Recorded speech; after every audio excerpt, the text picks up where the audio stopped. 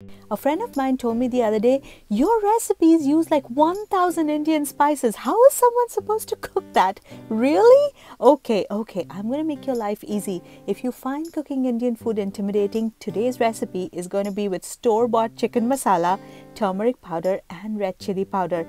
No matter what brand of chicken masala you buy, they have so many different spices in it that itself would make a great tasting dish. Let's get started.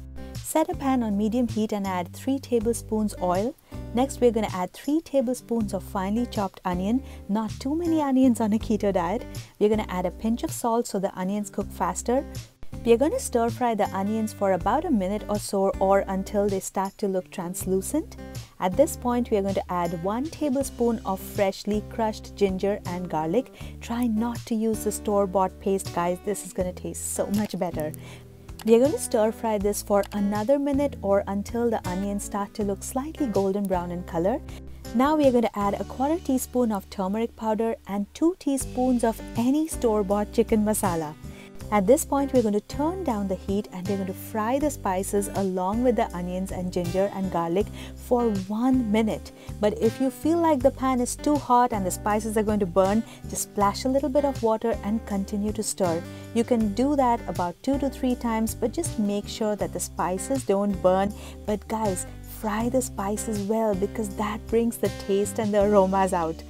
Next, we're going to add a small tomato and 2 teaspoons of any red chili powder that you prefer. I'm using the Kashmiri version because this is not too hot, but you can use normal red chili powder or cayenne pepper or whatever you prefer.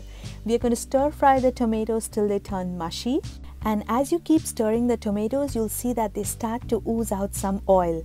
At this point, we're going to add in our chicken pieces. This is 400 grams of chicken thighs. On this, I'm adding another teaspoon of that same chicken masala. Now it's time to turn up the heat to medium again, and we are going to stir fry the chicken with all the spices for 5 minutes at least. This is already starting to smell so good. Now we're going to add in half a cup of water, some salt to taste, give that a quick stir, and we're going to place the lid on till the chicken cooks through. If you're using boneless chicken, this should not take more than 5 minutes to cook through. Let's take a look. The chicken feels nice and tender. You can keep simmering to reduce the gravy to the consistency that you like. I like it this way.